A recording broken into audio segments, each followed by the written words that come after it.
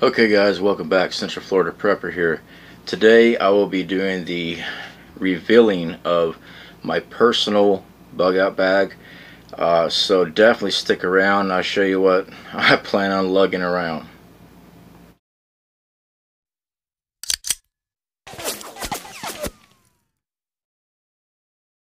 Okay guys, so before we tear into this bag, let me go over some basic things about bug out bags. You go online, you see a lot of bug out bags, they pretty much look identical. And yeah, they do, for the most part. Ways to make fire, shelter, purify water, collect water, security. You know, that's 101 survival stuff, okay? And that's what everybody needs to remember. So when you're looking at bags, you say, well, they're all the same. Some of these survival bags that you see online that you can purchase pre-made, a majority of them has some very low quality equipment in them, and they won't last very long outdoors. Now, when you build your bag, you build it to tailored and designed for your specific needs. Alright, my bag has been changed out many times over. Before my injury, no problem. Alright, I'm a steel worker. I'm a welder. I hung steel for a living as an iron worker. I worked in the shipyard. I worked as a boilermaker. I've been all over the place. My body condition was very great. I was in great physical shape. My bag at that time was 76 pounds. Yeah, people say, oh, you can't carry that much. Yeah, I could. I was very active. I worked as a welder 12 hours a day, toting steel all day long. Yeah, your body can be conditioned. Now, since I've been injured, can I carry that bag the way it was set up? No. I'm lucky to be able to carry 2 1-gallon jugs full of water up 3 flights of stairs. It's not going to happen. Okay, so now I had to tear my bag back down, make it lighter. Now, right now we're sitting at 54 pounds on my bug out bag. My wife's bag's a lot lighter. Well, she's a smaller frame woman. She's not as strong as I am. It's just, you know, it's just that simple, okay? Everybody is different individually. This is not a war of the sexes here. That's not what I'm saying. I met a couple women that beat the hell out of men. Alright, so there you go. Alright, so at 54 pounds, can I carry this bag? Not really. And I'm not about to try to, because right now I am on limitations. I am supposed to not carry anything over 20 pounds. In a survival situation, do I think I can carry it? Yeah, it's possible. Am I going to be hurting? Oh yeah, I'm going to be hurting bad. Now, our bug out plans, we have motorized golf carts that we can charge up with a mobile solar system. We have bicycles, but our main objective is reaching our resupply locations. They're kind of like bug out location, but it's not our final destination. Our closest one is 4 days away. Now, we do have survival drop-offs. I've talked about survival buckets buried. We have several of those in between locations. That way we don't have to carry that much stuff. And if we are robbed or our gear somehow gets lost, stolen, we have a way to resupply from point A to point B. So anyway guys, I'm not going to keep rambling on this. I know you want to see this bag, so let's go ahead and tear into that. I made promises and I kept hitting around that we wouldn't get around to it. So let's go ahead and get to it and see what y'all think. This is what Central Florida Prepper is planning on lugging around during shit hits the fan. Okay guys, just want to show you size comparison right fast. This is a box of kitchen matches. These are the 300 counts. And that is the bag. Have no idea what brand bag it is. I actually purchased this bag from a pawn shop 3 years back, right at. I do know that was clipped in and sewn in place. I don't know if that is factory or not, but that is the only identifiers I have for this pack. It has multiple pouches, 1, 2, 3, 4. There's internals. You got 4 exterior pouches on the back side. So yeah, it has plenty of places to put gear. And let's go ahead and open it up and spread out and show you what all we got in here.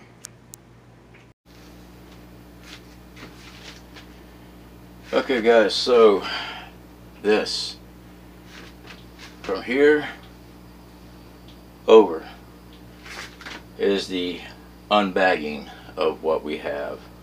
Alright, so I'm going to change the camera angle again for y'all, and we'll go through everything that came out.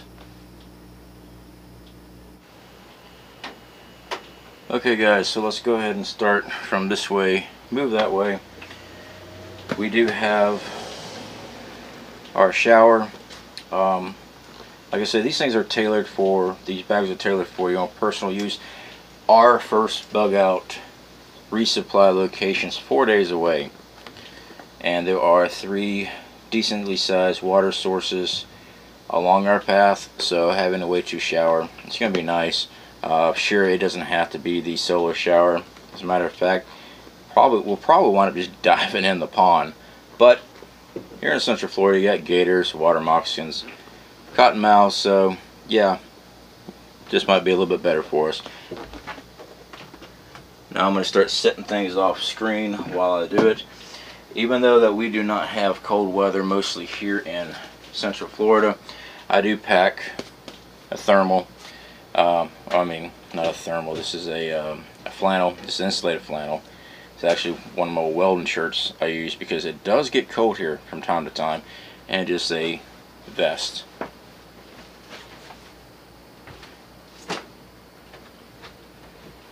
Okay, next up we have some local maps. Well, the local maps I've got in a hard case. I won't be revealing that. These are maps that we have printed off by Google Maps. I've talked about this in the past for our routes in immediate vicinities. That way we have a hard copy and know exactly what everything is around us. And we have the regular state maps and things like that, and county maps to and from our location. I will not be revealing what's inside the maps. It's an old photo album that I gutted, and we inserted our printed off papers in that. But yeah, we try to keep them bagged up, waterproof. Oh, and just so you know, the reason why I'm not showing the actual printed off maps, because there's a lot of lines drawn on there, and I don't want people knowing exactly where I'm at or where my bug out location is. Alright, so for food, we've only got, now this is just my personal pack. My wife also has a pack. So we got enough food for actually 5 days per person in each pack. This is enough food for me for 5 days. And my wife also carries five days worth of food. Even though our bug out location, we can easily get there in 4 days, taking our time. If one of us are injured or something like that, an extra day's supply of food is going to be nice to have. Now, our resupply location does carry more food, but this is just for our packs.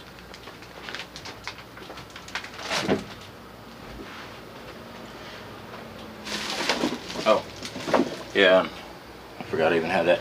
Real Spam and some tuna.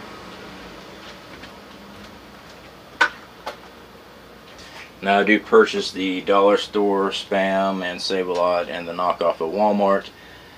To me, they taste just fine. Okay, so we also have a basic fire starting kit. I've shown this before. We got stormproof matches, extra lighters, magnesium rod, striker. Just goes in. I like the little belt loop that's on there, but this actually goes inside the pack, so I don't lose it. Okay, we do have flashlight. Now this is just a little cheap headlamp. It does work good. I've actually used these. These are $1 at Walmart. I use these at work because I work in a lot of dark areas that you can't see your hand in front of your face. These work just fine. There's 3 little LEDs on there and they work great.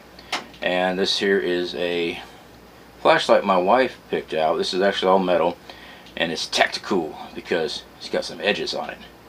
Actually, it's a nice little light, no AAA battery. So yeah, that goes in the pack.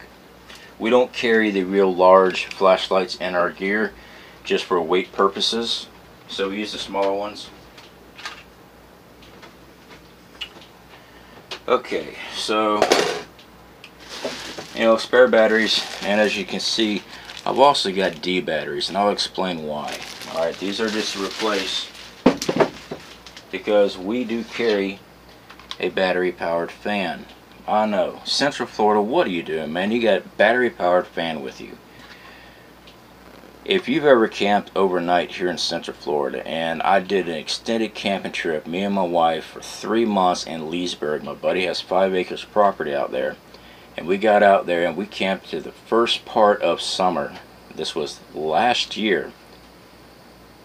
It was so freaking hot. We actually wound up breaking out our solar, things like that, to push larger fans. No kidding, guys. The humidity was ridiculous. There was a water source nearby, but it was a good 40 to 50 yards of muck that I actually sank down to my knee trying to get to the water. That's just surrounding the pond that's on his property. So actually going to the water source to go take a dip was out of the question. So yeah, having a little way to cool off at night is great. Now this is just a little personal one. It's nothing major. I think we got this at Walmart a while back. Okay, next up, cooking equipment. I've already showed, I don't think I've ever showed y'all this. This is an older one. I've had it for a good while now. It's just the basic Walmart kit. Got your little pot in there, extra saucer. This is aluminum. Got some burn spots there. Still works just fine. I think it was like, when I bought it, I think it was like $5. Maybe it was a $10 item. But they're lightweight. I like them. They heat up real fast. So we carry those. As far as spoons, forks, and things like that, this is just a basic little spork multi-tool. This is also a Walmart item. Is it the best? No, but for weight, and I know it's not going to break inside of my pack like the little plastic spoons do. You know what? You can actually just pack a regular silverware if you want to. A fork and a spoon is not going to take up a lot of room as far as weight. So, that might just be the aspect, because, it's got a blade on it, so that makes it tactical. Actually, that's part of the can opener. It does have a can opener built onto it. Alright, so I have verified that in the state of Florida and other states too, I can carry a crossbow for hunting purposes. Now, I just got these in. These were what my buddy gave me that came out and did the demonstration for me for the little crossbow bolts. This is for the little mini crossbow. But yeah, having ways of defending yourself. I cannot own a firearm, okay? So having a way to defend myself is still better than nothing. So yeah, we do pack that in the bug out bag. That is my pocket knife that I always carry on me, so technically it is part of the bug out bag. Alright, now I have talked about this before in the past. This is the little propane tanks with the, I call them micro burners. This here is actually a Coleman Peak. As you can see, I've had some uses out of this one. We've got a couple extra, but I like these. It doesn't take up much weight. They burn really hot. That's why I like them. They cook very fast. Now, yesterday's video, when I had Doomsday Davy over, he gave me a bug out bag, and it came with the S-bit grill stove. That you got to put the little solid fuel in. We have never tried these. I mean, I've tried them in the past, but we never actually implemented it in our plans. This is probably something that we're going to be adding to our bug out bags, because having a secondary way of cooking, is nice to have. Although the foods that we have for bug out, pretty much as long as you got hot water going in it, there's not really much cooking going on except for the stew. You can eat that cold. Alright, and this is also another addition that I'm going to be getting these individual pouches. Also, Doomsday Davy he hooked me up with some Gatorade individual patches for electrolytes. I did not have these in our bug out gear, so I will be purchasing and adding a bunch of these, because down here, guys, it's so humid. I am sweating right now. Okay? Yeah. Now I'm just sitting in the shed talking to you. Okay? So we'll be getting those. Alright, so we also have, I done showed the gas mask before. I have one, my wife has one. We have 2 in the vehicle at all times, so actually we have 4 total gas masks. We have a total of 16 cartridges. I only have 1 in this because it fits in this. And to be honest, that should be about all I need.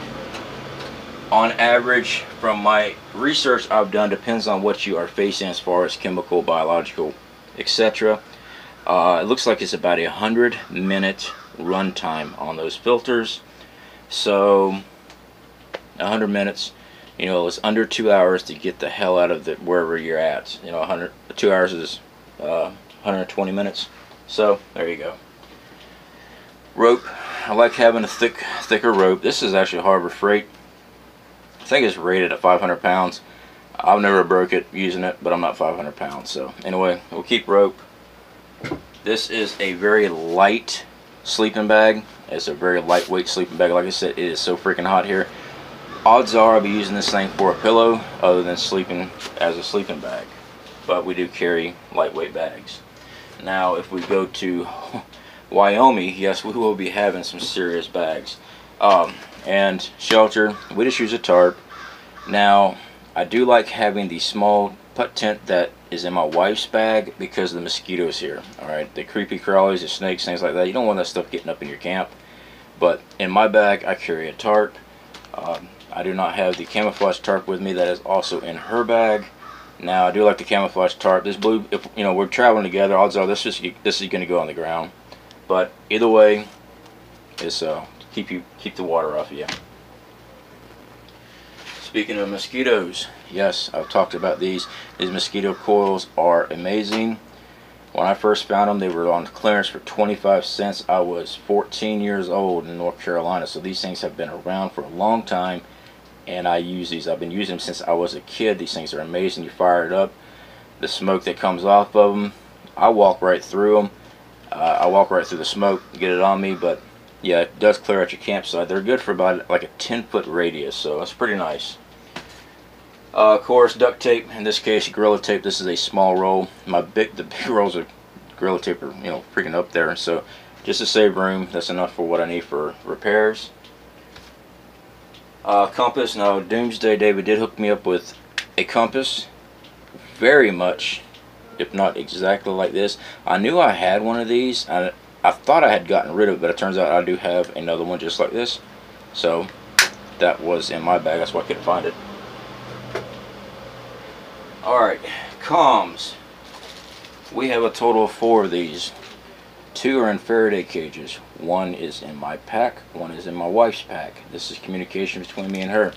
Now, I recently packed this up 2 months ago. In my gear comes a little earpiece headset. And I usually store the battery in a separate bag. There's the bags. And the radio in a separate bags. And we just unscrew the antenna when we got it in storage. But yes, it does still hold charge. 1. Because we're not using it, and we do separate it so that it doesn't get any type of corrosion or anything into the radio. Now, I do not have the charging platform in our bags. Now, we have charging platforms here in our Faraday cage, and we have charging platforms at our bug out location, which also has solar ability to recharge our walkie-talkies if need be. Which, if we're traveling together, we should be good. But you never know, you might get separated. Now, we have gotten 2-mile range out of this thing with me and her. We're right at 2 miles. So, hey, it's not bad. And this was also purchased on Walmart. Okay, next up we have, open that up. We do have a small medical kit. And yes, I do keep the radiation tablets in there. The iodized salt for blocking the radiation from your thyroids to absorb it. Just, you know, they're not much, like $10 a pouch. So yes, we do keep it, and I do have a small surgical kit in here too. You know, accidents happen, especially out in the woods. I've been in the woods most of my life. They do happen. But yeah, I do keep things in little pouches. It just helps keep organizing them in my bag. This is also, I believe, a fishing set. Yeah, I do have fishing gear in here. I do fish. I love fishing. I've done a lot of hand fishing in my youth, and you know, it's not that hard if you do it enough. So no, we don't carry a big reels and all that stuff. When I was traveling as a train rider, and I had went into Mexico through Del Rio there before I started riding trains, I was walking the Rio Grande and I saw kids with a soda can and fishing string tied to it, and they were using that for their reel. You know what? It worked great for them, and you know what? It actually does work very good. Alright, so in here we do have some, this is just a set of wire set. I make snares out of these. Alright, these things are very strong, they're very durable, you can actually move them around really good. I make snares out of these. This is actually the Dollar Tree. Works awesome. I do carry nails. I mean, nails, what can I say, they've got great applications for just about anything. You'd be surprised when you were out there in the woods trying to make a shelter or something, and damn, I wish I had some nails. Stone, sharpened stone. I do keep a razor blade utility knife. Of course, razor knives are always sharp, they're durable. I like them, they're not expensive. And we also have our saw. These saws are great. I think I paid $9 for this one. This is the Ozark Trail. I've not had any problems with it. This is a newer model than the last one I had. The way that the lock is, sometimes you can lock it past. I don't like that because I don't like a blade moving. But as long as it's locked in place, you're good to go. And it locks back in place. Alright, so I spoke about having a short nail puller crowbar. Yes, it's camoed. It's because I did that. These, I've used these for many years as train rider, getting out of weather, things like that. No, I'm not telling anybody to go break into anything. But when shit hits the fan and you've got to get through something, having a crowbar is nice. Now I do have a very large crowbar with my welding equipment, but this thing weighs a lot. It's a sleever bar, and I use it as an iron worker. Actually, it hangs off my side, but I'm not going to be running through the woods with it. It's just too freaking heavy. But now this is heavy. This is carbon pipe. Okay. Yes, it's camoed, and yes, like I said, I can't carry a firearm. I can carry a lot of other things, and that does go in the pack. We do have optics, so being able to see down range is nice to have. I believe this is rope. I'm pretty sure this is rope. Yeah, we got more rope, more cordage. Yeah, I get these little pouches and things like this. Instead of throwing them out, this actually went to my tripod when I purchased for the YouTube channel here, and it's supposed to be able to carry it around and stuff like that.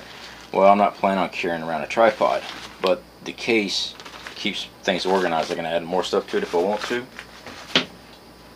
We do carry candles. I always carry candles. I mean, why not? It's a way to fire. Alright, and we have a small tape, black tape, duct tape. 20-ounce soda bottle. And I also have a much larger bottle, empty vodka bottle. I know. Essentially, you're a drunk. No. These plastics are really thick. Alright, it's hard to bust these. That's why they make them out of plastic, because you know drunks stumble around everywhere. This is to store water in when we're in between sites. Okay, my wife also has them in her gear too, so we can fill them up. Mainly because we use the Sawyer Minis. Alright, we keep these packed in our bags. Sawyer Mini screws right on top of this thing here. I believe I've shown that before, but we'll go through it one more quick time since I am currently holding you hostage here on my channel. Alright guys, so once you fill it up, screws right on top. Okay, you are good to go. Alright, next up, bug spray. Now, bug spray is a great thing. Back in the shipyard, we used to get Skin So Soft. Alright, the sand gnats, no-see-ums, mosquitoes would eat you alive. The Skin So Soft bug spray is freaking amazing. Now, I have been deep in the Carolinas and also Louisiana, and let's face it, the pterodactyls and stuff that are out there, big ass mosquitoes, last resort, DEET. DEET is real bad chemical, but I do know things leave you alone with this. So that should tell you something. It's probably not good for you. Alright, and of course we keep one pen, one pencil, one marker. I thought I had a notepad in my bug out bag. Looks like I do not. And yes, we keep the no-see-um head nets. I keep 2 in my pack. These things are great, but if you ever tear one, mosquitoes will find their way in. So I keep a backup in our bags. Having an extra one, you know, you can't carry a lot of backups in your bug out bags. So you're stuck with weight. Well, some things you just have to do. And of course, P38. This is always hanging on a little clip inside my bug out bag. Great can opener. Electrical tape. And to be honest, I think this might just be another... Yeah, there it is. He's got the survival tin. Oh, what a piece of crap. Actually, it's for organization is why it's in this tin. I'm not sure what's in here, actually. Oh, I have a sewing kit. Alright, that's what that is. For some reason, I was thinking there was a fishing kit in there. I think I may have had one years ago in a fishing kit. So yeah, sewing kit. And just electrical tape on it. And we can stitch up stuff when you need to.